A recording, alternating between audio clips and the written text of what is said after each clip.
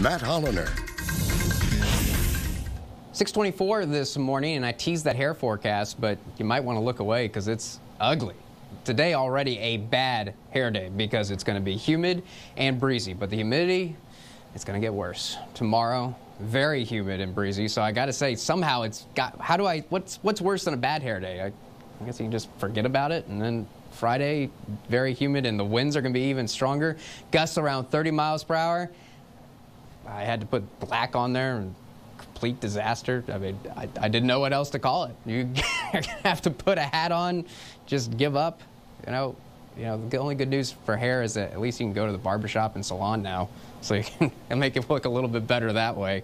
What about temperatures for the next 3 days? 91 today, already a little warmer than yesterday. Our average high yesterday was 89, normal for this time of year, but back to a little bit above normal today, but reasonable. 93 for Thursday and Friday, so the heat getting a little bit worse, but fortunately avoiding those record highs. Now, let's talk about rain chances.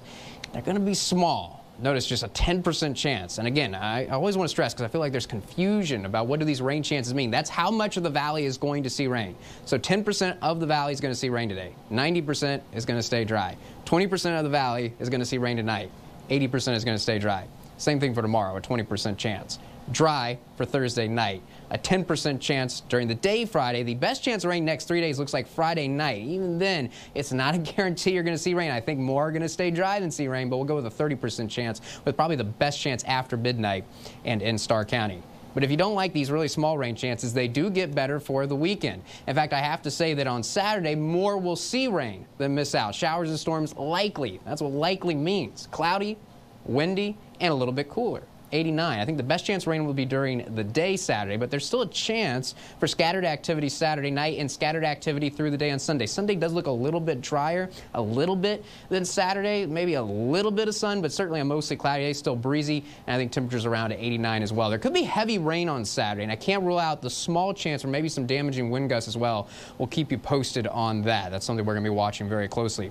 And if you're wondering, it seems like, dang, we have a lot of at least small rain chances. That's not uncommon this time of year. Look at both McAllen and Brownsville. Our third wettest month is May. By far the wettest month is September, but May is a pretty wet month for us. So we should be seeing better rain chances, and that is great news because we absolutely need it with the ongoing drought. Michael?